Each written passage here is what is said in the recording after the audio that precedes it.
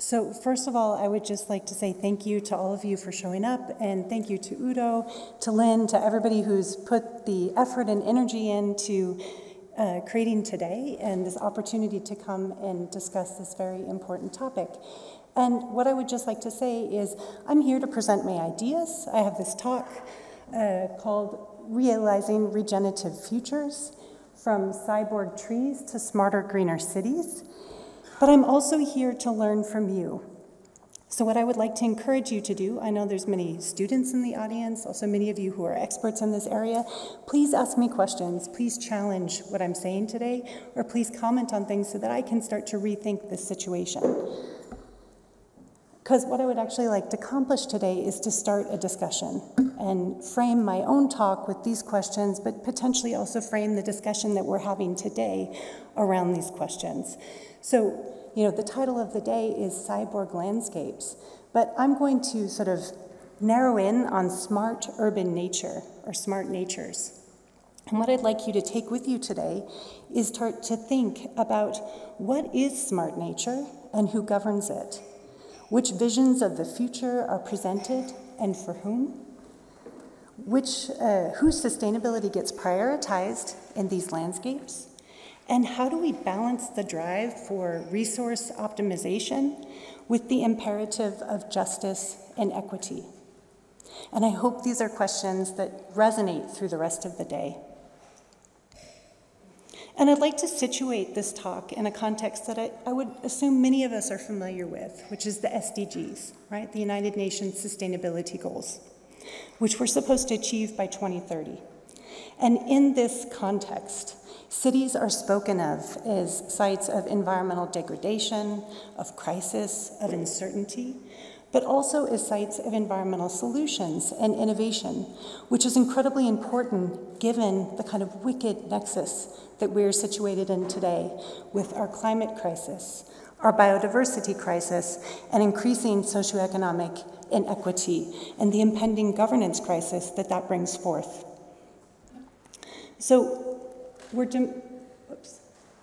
we go. So we're being asked as landscape planners, managers, students of this area, scholars of this area, to think holistically, right? To think across silos and to start realizing social and ecological resilience for climate resilience in urban contexts, not only across social and ecological solutions, but also across urban or digital spheres as well. So how do we start to kind of optimize many of these opportunities? And here, urban nature is in strong focus. And why is that? Well, policymakers understand in many ways the multifunctional benefits of urban nature. And when I'm speaking to urban nature, what I'm speaking to are street trees, trees in parks, community gardens, informal green spaces, very formal green spaces, from the small to the large, and also blue areas, like the river that runs through Freising. And what's important about this kind of infrastructure, you could say, is that it's multifunctional. And even in times of uncertainty or kind of crises, it continues to provide co-benefits around increased air quality, increased stormwater management, increased social cohesion, increased human health and well-being. So in many ways, green infrastructure is kind of seen as this silver bullet, right? It can do everything. But it's not enough. In the eyes of policymakers, it needs to be optimized, right? And this is where the green smart city, or the optimized clean and green city comes into the picture. And what are we talking about here?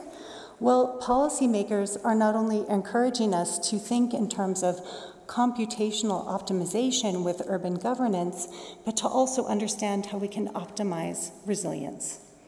And what does this look like?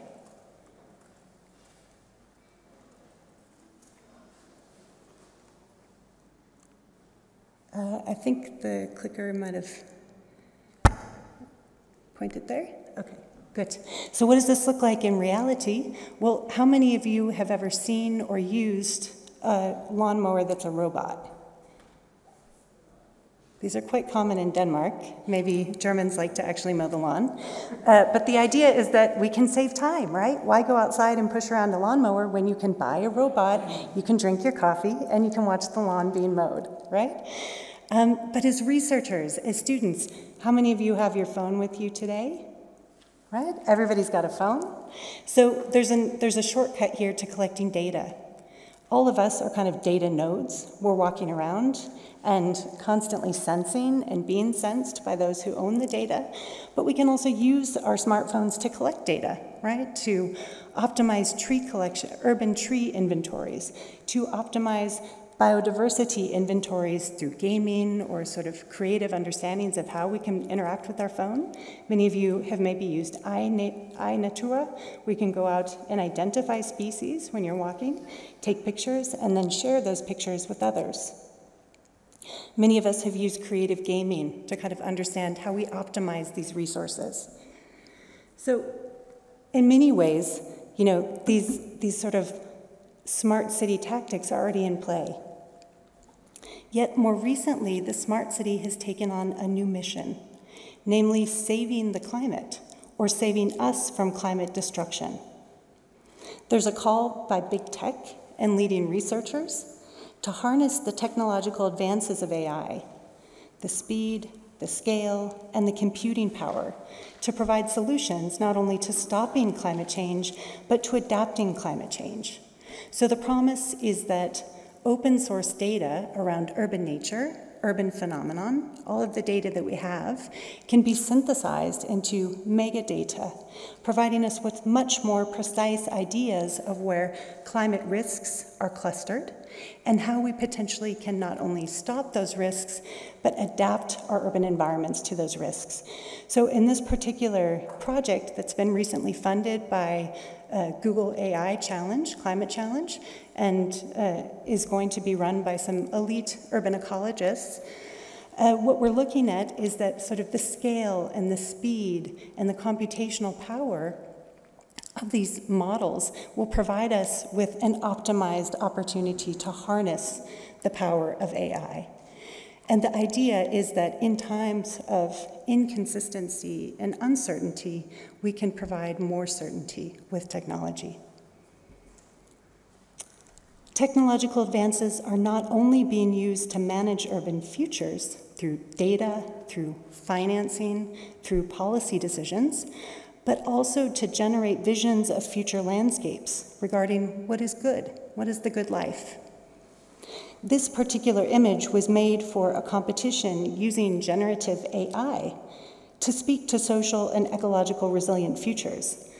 But, oh, sorry, there we go. This is the image. But what I find fascinating is that the image was generated using scraped data from images made by artists whose intellectual property generated this particular vision of a good future. This appropriation of data, of artistic license and intellectual property warrants serious discussions regarding generative futures and future smart landscapes. Questions that we want to be asking are, which data are these visions based on and for which end? And who or what is absent from this image and other seductive images using generative AI? These technologies that I've shown so far are driven by aims of productivity and profitability, but also creativity and innovation to provide smart and real solutions to pressing environmental challenges. But taken together, they present some really rapid technological developments that are potentially disruptive, not only to the management and planning of urban nature, but to the management and planning of our futures. And so we've kind of come to a moment here in society where we're very, very interested in the impacts of AI. How will it impact ourselves as people? How will it impact our governments? How does it impact democracy? But the challenge that I would like to bring to us is, if we think about these questions of transparency, who owns our data? What do we know about the algorithms that are controlling our data? And what sort of futures do they provide for us? I think the key question for today is, at this moment, does AI and these kind of technological developments provide us with an opportunity to harness the benefits for social and ecological resilience, or do we see a future of degradation?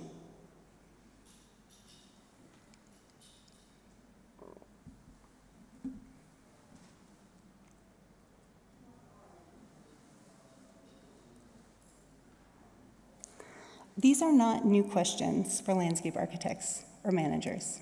I mean, in many ways, the field of landscape architecture is about responding to change, and how do we plan for change in landscapes? And in this regard, data and how data plays into landscapes and landscape management has been a field of fascination for scholars for many years. Udo, you walked us through your own journey. Here in this slide, I'm speaking to research that's been done by researchers at Harvard and the University of Virginia, thinking about responsive landscapes, not only at the urban scale, but actually at the global scale.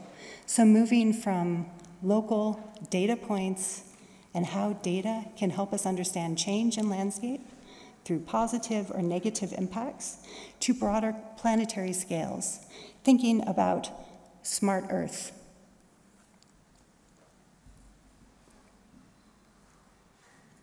And one example of that is this idea of the Internet of Trees. How many of you have heard of this? Okay. So we saw some really inspiring pictures of forests and what technology and forestry have to do with each other. But it's actually not science fiction, and it's not just art. I mean, in a time of widespread destruction, deforestation, climate crisis, and biodiversity crisis, we actually see a huge push to proliferate technology and landscapes for very positive means and impact. So here what we talk about with the Internet of Trees is the web of sensors, of drones, of LiDAR or satellite images that are reflecting back changes in forestry, not only at the urban scale, but at the planetary scale, that help us understand, manage, and in many ways kind of drive sustainable forestry. And this is all very positive. It's proliferating at a very rapid rate. And, lots of cities have what we call a digital twin of all of their urban trees in order to start to create synthetic data to understand what will climate change do to impact forestry moving forward. This is all very important work. Yet we have the opportunity to ask some critical questions here. Because as our landscapes become datafied, you could say, we're creating new social and political implications that are under-researched and under-understood.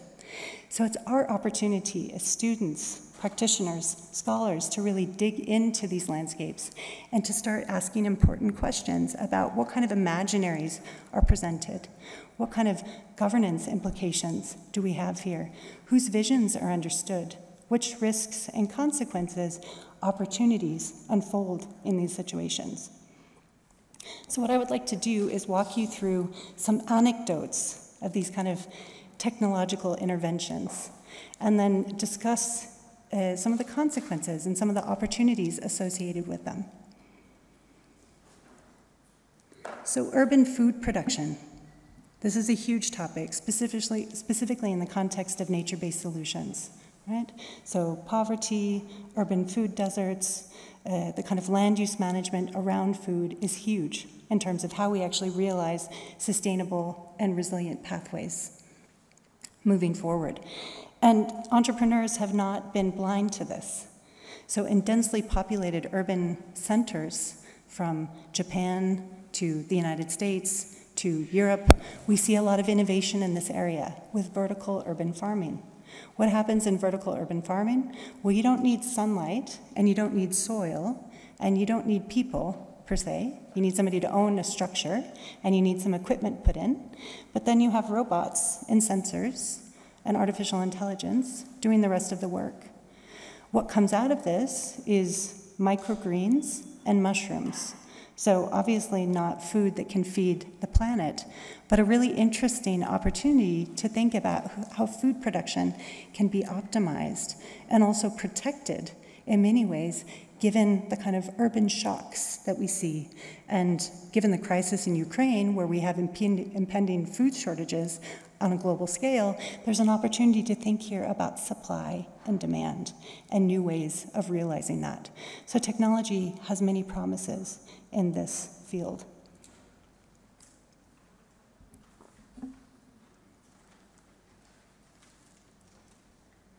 Human well-being is another hot topic, right?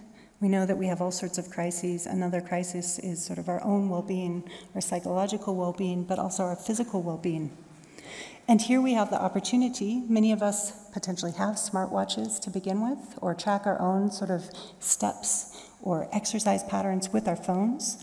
And this data is being used not only in a personal sense, but also in a planning sense to understand the opportunities for increased well-being and for increased revitalization in urban environments.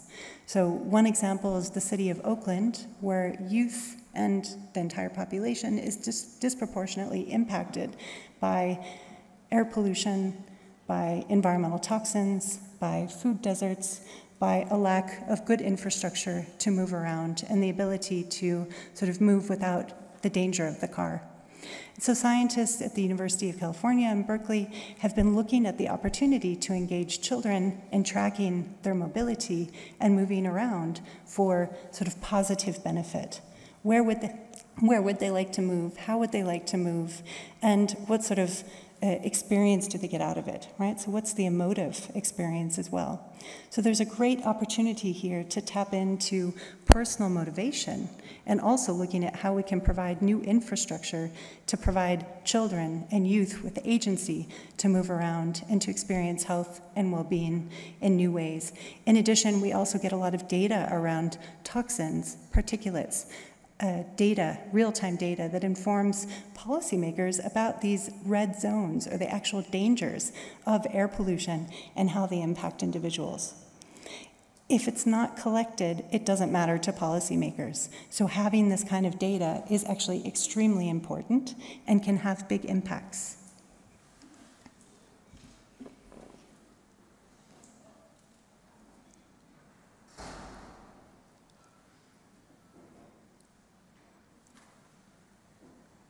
So moving on to Australia, urban nature stewardship is another very hot topic. So we can realize urban nature, we can support it, but how do we take care of it? And specifically, how do we take care of it given the kind of drastic changes in climate that have occurred specifically in the city of Melbourne over the last 40 years, where they've suffered long-term droughts that have adversely impacted the very lush urban forest. Melbourne is known as a garden city with this kind of Victorian legacy of huge street trees, elms, oaks, all sorts of beautiful European trees that shade the city and protect people from heat. But in 2009, scientists, urban ecologists, and policymakers realized that if they didn't act on the forest, within 5 years, 10% of the forest would be dead. In 20 years, 40% of the urban forest would be dead, etc. And it was worth a lot of money, right? So in this inventory exercise, what they actually realized is that they had an opportunity to engage residents not only in social learning, but also in stewardship of the urban forest. And they did this in a very innovative twist already back in 2011, 2012, by creating what they call the urban forest visual. And if you're not familiar with this map, I would encourage all of you to look it up. If you get bored during my talk, you can look at it right now. But what's exciting about it is that as a resident, you can go in and you can figure out which trees are doing well, which trees are not doing well. You can even write an email to a tree, right? And so what came out of this is beautiful data that really shows that very strong emotional attention and attachment that all of us have to a tree that we like or urban nature that we appreciate. Once again, that is not the information that politicians usually get, but if you have that on hand as an urban forestry manager, you can then deliver that to your politicians and say, this is why we invest in forests, right? And you can also take it on to citizens and help them realize why it's really important to do the kind of care work for the trees that they already want to be doing. So it's kind of a way of real-time stewardship, real-time realization of that input and value.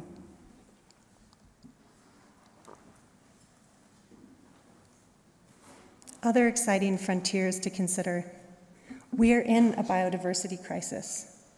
How do we actually give agency to the more than human in this political moment? How do we hear the voice of nature? Well, scientists have been thinking about this for a long time, but recently, Karen Bakker, who unfortunately passed away this summer, but was a brilliant, brilliant geographer at the University of British Columbia, has been working with bioacoustics over the last 10 years and gathering information, working with computer scientists, working with planners, working with indigenous groups in British Columbia to understand how do we start to decode the voice of nature and what happens if we intentionally listen to nature. What do we learn? And her knowledge actually influenced in many ways this incredible project, which all of you should look up now or later, called the SETI Project, recently featured in the New Yorker under a title, Can We Talk to Whales? And what's happening here is that scientists from Harvard, MIT, other prestigious universities across computer science, biology, oceanography, are asking, can we actually decode whalese, or the language of sperm whales? And why does this matter? Well, what does it mean in a time of increasing ocean temperatures? What are whales actually experiencing? What does it mean when we have constant interactions between boats and whales, where whales get clipped by boat motors? What does it mean when their food sources are critically reduced so that calves are continuously dying and populations are under pressure?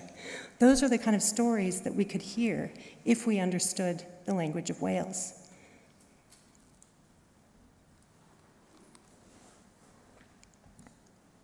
And this logic extends to trees. What happens when you give a voice to nature? What happens when trees become something more than a biophysical entity, but become data, and become data that we actually can understand? These images are from the city of Singapore. How many of you have spent time in Singapore? It's a very exciting place. Many of us stop over there in the airport. I would encourage you to visit as well. It's a small island nation, extremely dense, one of the most dense urban settlements in the whole entire world. And what's incredible is that since the 1960s, Singapore has been focusing on technological approaches to cleaning and greening the island while maintaining the biophysical mass of jungle that is there. So despite the density, 52% of the island is covered by biophysical green, right? So it's really an incredible place to visit. Yet, of course, there's tensions. And Udo, you mentioned the title of my book, Street Fights in Copenhagen. And what that refers to is the kind of fight for space and the fight for commodities and resources and attention. And the story in Singapore that's quite interesting here is that if we look at one side of the slide, we see a traditional kapang. And this was the kind of settlement that people lived in before the post-war years. And in a kapang, you were self-sustaining. You had your animals, which lived under the house. You had your trees, which provided you with fuel, also resources to mend your house, as well as food. And those extended from generation to generation. In addition, you had small agricultural practices, right? What happened after the war in Singapore is that as this small island became a nation state, they realized that they needed to rapidly transform the quality of life, but also the infrastructure of the island to realize economic sovereignty. And that had trade-offs, one of which is that everybody lives in high-rises today, so the kapang is a thing of the past, but also that many of the luscious jungle spaces have been converted into Ika's sort of versions of commodified nature. So Gardens by the Bay is one of the most visited sites in Singapore, and that's the vision that we see on the other side of the slide. And this is what I call the cyborg tree. So instead of having sort of lush jungle, we now have 100-meter cement pillars with steel fronds, which then have sort of sensors and for water, for air, and for regenerating actually the energy and feeding it back into the grid. And these trees don't necessarily give us a lot of information, but they're one of the most geotagged images of Singapore. So if we go into Instagram and start to look at the hashtags and understand what people think about these trees, we see a whole new kind of reality associated with these trees, moving beyond the structure to a sort of cyborg experience and an interaction with that. And questions around which nature counts become extremely relevant. Is it the nature that pays the rent, or is it the nature that provides sustenance? These questions are taken up by scholars, Karen Bacher, who I mentioned before, but Jennifer Gabrice, who's at Cambridge and working on the Smart Forest Project, extend this kind of datification of smart natures or urban natures from the urban to the global scope. And we can all look forward to Karen's next book that's coming out with MIT Press in January 2024, thinking about Gaia's Web, or the Smart Earth Project, planetary governance. What does it look like when it's datafied? And what opportunities and risks are involved in these so-called cyborg landscapes? And what kind of autonomy can be given and voice can be given to nature in these contexts? What I hope has come through in these examples is that smart natures are not just technological interventions or infrastructure, but they're a confluence of social, ecological, and technological couplings or systems. And this is a framework constructed by Timon McPherson, one of my colleagues, an urban ecologist at the New School. And what he posits is that in the science of cities, in the datification of cities, we have to move beyond silos. We need to think about the interactions between the social, the ecological, and the technological, specifically when we're thinking through the risks and opportunities associated with smart natures. So that's what I'll invite us to do now. So what are the opportunities and risks associated with urban food production that becomes commodified and becomes automated? Well, in one regard, we might see higher yields of a certain type of crop. We might also be shielded from the kind of, as I said, shocks of climate change. But on the other hand, we'll very much miss that kind of ecological connection that we have, the soil, and also our ecological memory. How many of your grandparents grew up on farms? How many of you grew up on farms? Right, so not that many of us actually know how to grow food longer, right? And this is important. And if the cautionary tale of Monsanto can help us understand the situation, when this kind of practice gets commodified and owned by one certain entity, we can risk losing a lot, not only about cultural identity, but also about our right to produce our future.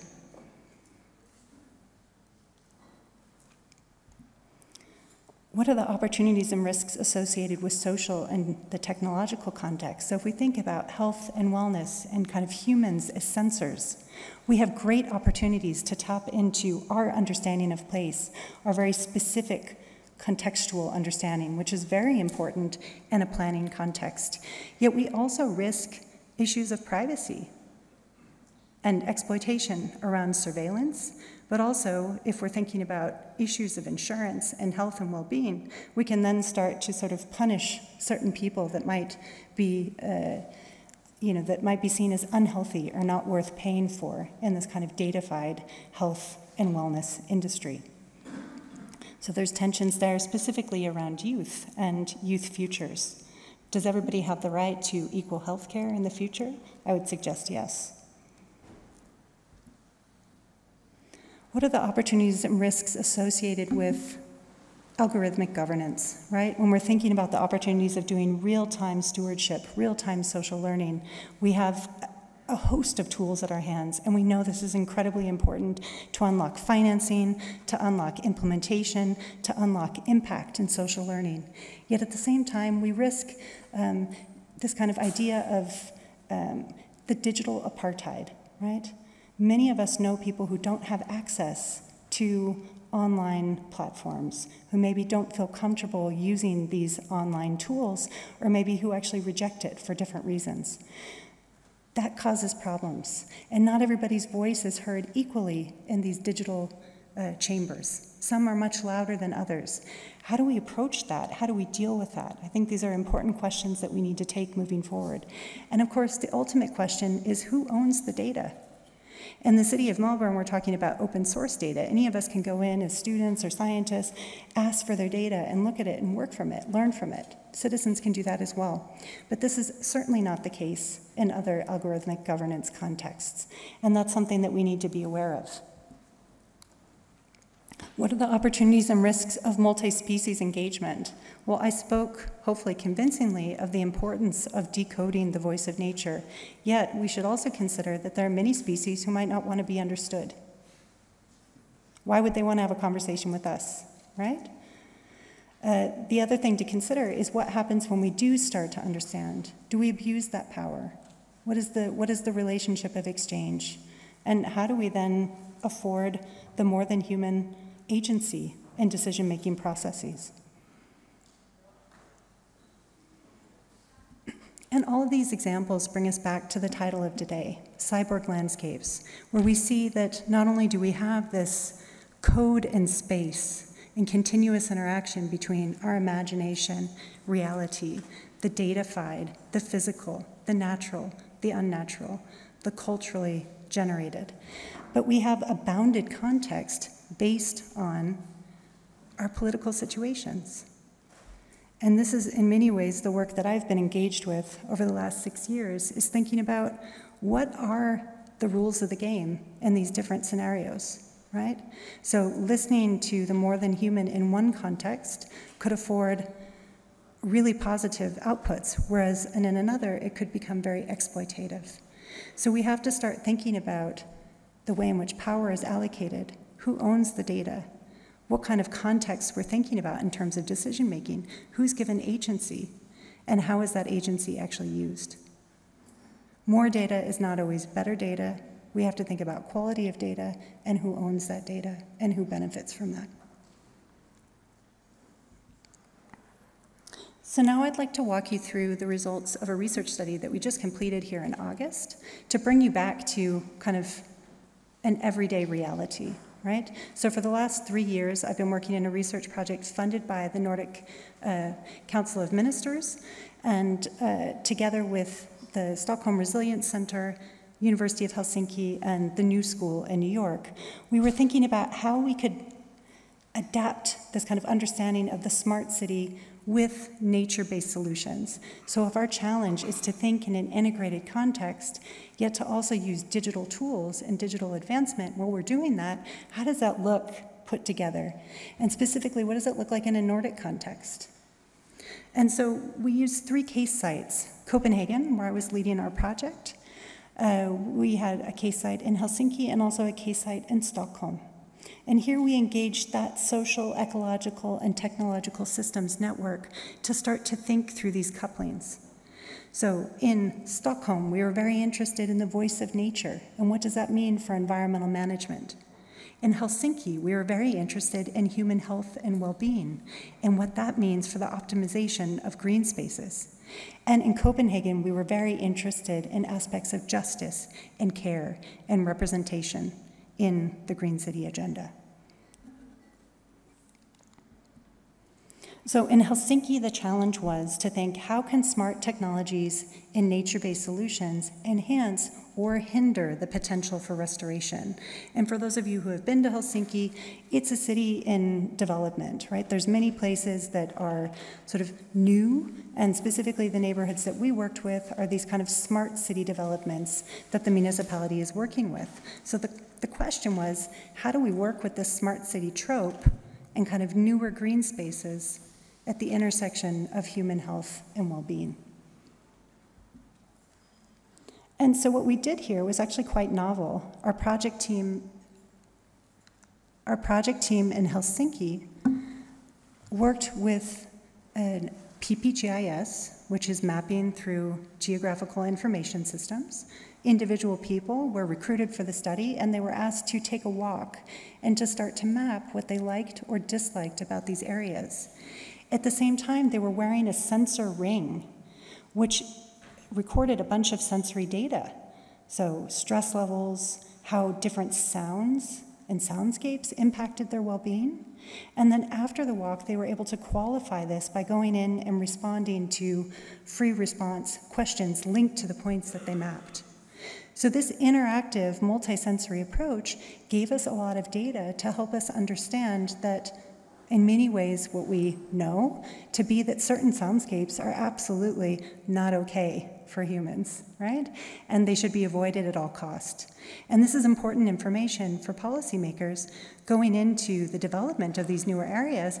How do they then secure the wellness of residents and users of these areas against traffic noise, but also against the noise of kind of urban development itself? So if you're living in a neighborhood in transition, how do you deal with that constant noise, specifically for children? And this is research that is still under analysis, but I think will continue to release new and surprising outcomes. So in Copenhagen, we were very much thinking about the challenge of how to design and manage just, safe, and secure cities through smarter technology.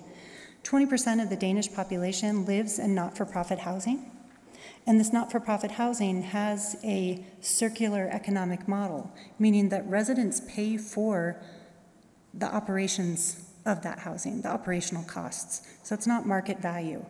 Yet many of these so-called welfare landscapes, right, these housing units were all built after the war and have a lot of lawn, a lot of grass, a lot of glass.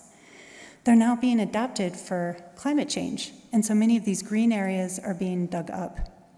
And those operations in and of themselves cost a lot of money to separate stormwater management, stormwater flow from sewer. And those costs are being passed on to residents themselves, which is then impacting the affordability of those housing areas. So what we were tasked with doing was thinking about how smart technologies can actually help us understand people's attachment to these green areas and how those place values could be realized in a broader renovation. This is not an easy to access population. 60 different nationalities, even more languages spoken. Almost everybody speaks Danish, yet you've got a lot of people doing odd jobs, a lot of kind of unusual contexts given kind of a research setting. And so what we did is we worked with a local youth who we recruited to go out with an iPad, and he ended up speaking to 200 adults, or those over the age of 18, about their feelings related to green spaces. And we were able to map over 600 positive points associated with the site. This is incredibly important because architects have now realized the drawings for the structural changes here, and operations will start here already in January to rip up all of these comments. And what we were able to do by mapping these sites is to actually have an impact in terms of policy and design. And happy to share more of those results with you if you're interested in them.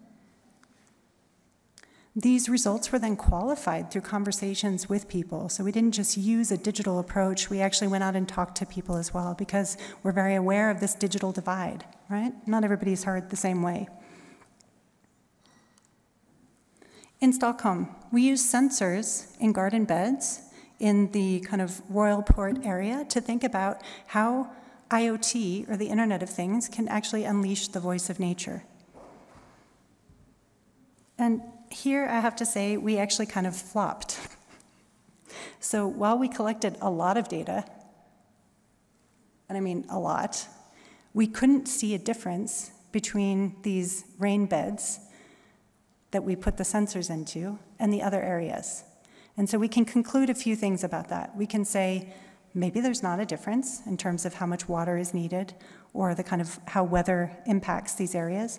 Or we could also say that we need much bigger sites, because we know, those of us who are involved in landscape planning, that biodiversity impact doesn't just happen in a single rain bed, it happens across a larger ecosystem. And so this is something that we're continuing to work on, and actually in the Smart AI project that I introduced at the very beginning, Timon McPherson, who is our partner in this project, will continue to work on, albeit at a much larger scale. But what can we learn from this study? Well, I think what happens is when we're contextualizing, once again, those social, ecological, and technological interactions, what we see is that sensing, listening, issues of care and justice and empowerment become critical. So going back to some of those first questions that I posed for us in the audience, what is smart urban nature? Who owns it? And what kind of futures does it provide for us? And how do we balance issues of optimization with equity and justice? I think we got a lot of answers actually out of this project, that while technology can provide optimization, we actually oftentimes need to slow down. And we need to think about scale in different ways than we've thought about it before.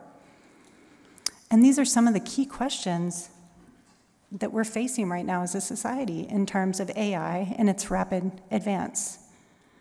So traditional AI, I'm just going to break down a few definitions here in my last slides. Traditional AI is often called weak AI, and it focuses on performing a specific task intelligently. So many of us have seen how, a robot can beat a human in chess, right? This is traditional AI. AI learns the game, they know all the moves, it can synthesize it, and it can be smarter than us. But what's happened recently, and I think many of us have used ChatGPT or some of the large language models that have come out, this is called generative AI. And what generative AI provides us is a massive scale of data. And now we're learning that much of this data has actually been stolen from artists, from scholars, those of us who have our articles online, from people who have written books over the last 100 years.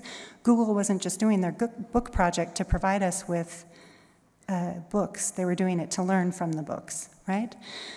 So we have to, once again, always be sort of skeptical around who owns this data and who does this data.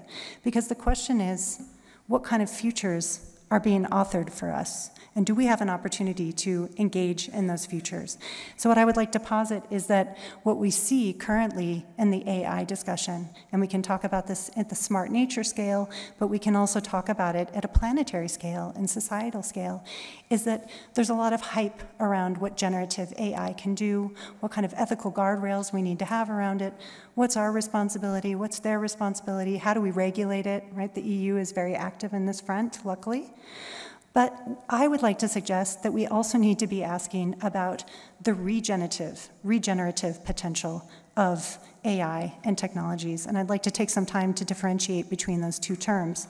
So generative AI it generates new things. It can learn without us, right? Which is why if you go into OpenAI or ChatGPT and ask it to do something, it'll just create a poem, it'll create a story, because it's learned from all of the data that has been scraped.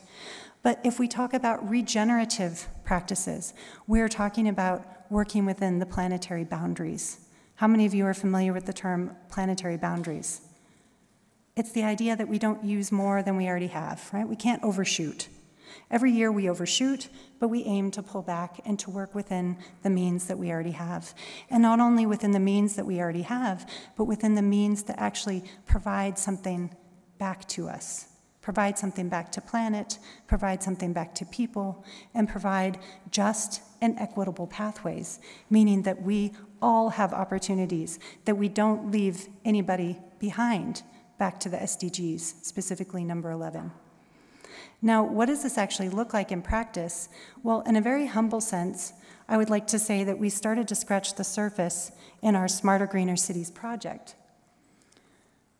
By working in sort of partnership, right? So as researchers, we were really thinking about solutions-oriented research through partnerships. So we partnered with a social housing company. We partnered with the architects. We partnered with the utilities company. We partnered with the city, with social workers, with citizen champions, kind of these residents who are always moving and grooving and making things happen. And because this is a very troubled neighborhood, a lot of money was granted by a national housing foundation to kind of deal with this parallel society problem, which is defined by the Danish government. So we were lucky to have financing. We were lucky to have time. We were lucky to have capacity. And we were lucky to work in a really collaborative team environment to think about how these solutions can be realized through technological advances.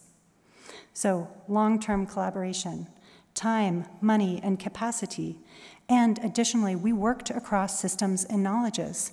Our assumption was that voices on the ground were not being heard, but that actually wasn't true. Voices were being heard, but the question was, did anybody care? So we started to think about frameworks of care and how care, a feminist practice of care, which means listening, being reflexive, being open for criticism, being open for disruption, and then being able to integrate that into the process over time. How that actually works over a longer time process. And this brings me to my last 2 slides. We have a lot of claims to smart nature, planetary governance, and smart Earth moving forward. And they're not always from people who are interested in listening.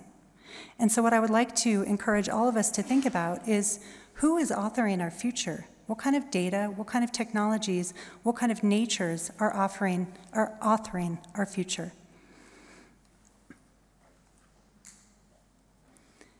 And we're working within a context of the science of cities, right? We have many policymakers, as I introduced at the beginning, calling for these technological solutions. We have an imperative of urgency. We have to solve things now.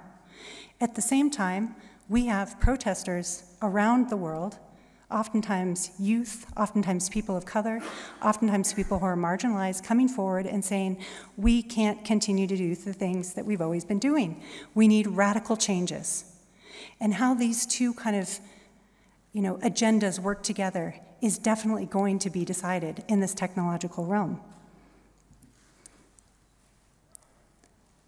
And all along, we need a politics of hope, right? We need to start thinking, if we have Elon Musk and if we have Jeff Bezos on one side, concerned with colonizing Mars and not very concerned with us or the materialities of our everyday natures and Earth, we also have radical ecofeminists like Vandana Shiva, who is a physicist, who is a prize-winning author, and a brilliant woman in India who has been organizing activists and scientists for over 30 years to give agency to the marginalized, and to think about how we can learn from our potential as humans and from our potential of interacting with the Earth, to the knowledge that we have had and that we continue to have.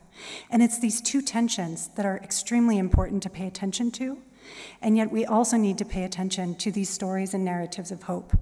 So with that, I would like to thank you so much for listening, and just conclude with some final statements. The questions that I brought up again, we need to remember these questions, not only for this lecture, but also for today. And if you're interested in further reading, I have provided some resources as well. So thank you so much for your attention and time.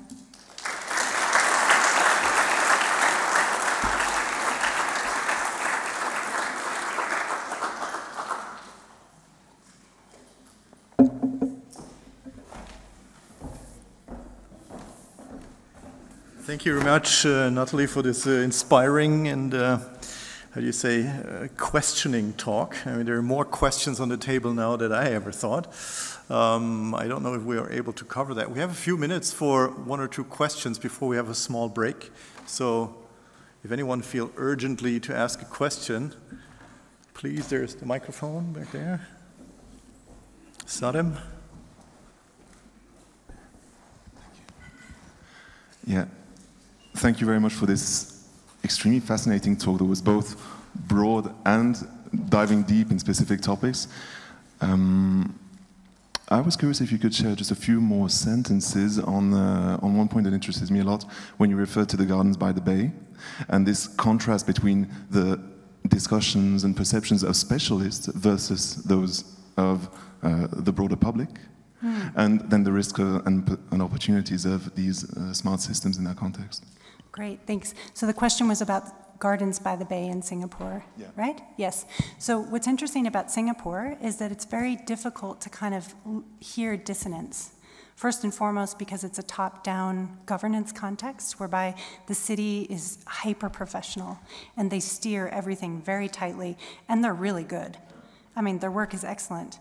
But what I've done, both through my PhD and my PhD's co-supervisor was actually Singaporean, so I was given access to some kind of unique sources, but also went and visited the National Parks Authority and then spoke with a lot of residents who are doing more grassroots work, is that you realize that just as in any place, there's diverse nature perceptions.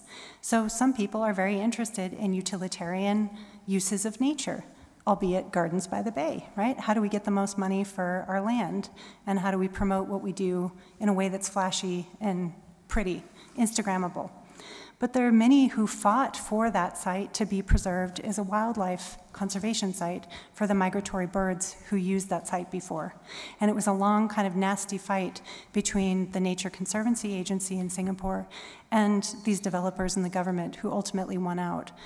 But what my research shows is that this awareness around kind of conservation really took hold in the 90s when citizens started feeling like they had the right to protest and to work intact with kind of this global environmental awareness that came forth with the Rio Convention. So what happens globally impacts Singapore, and in fact what happens in Singapore impacts us as well. Copenhagen sends a delegation over there of urban managers to the Danish Architectural Center every single year. So these kind of exchanges between cities and how they learn from each other resonates globally, which is why I'm so interested in Singapore. Because ultimately the question is, if you commodify nature, which nature counts? It doesn't really matter what I think as a person. What we see in this governance context is it matters which nature pays the rent. Yeah. All right, I'm especially thankful that you introduced a social aspect into this discussion, because this is not about not only about technology, not only about ecology. This is a real social challenge we have to deal with, so thanks for doing that.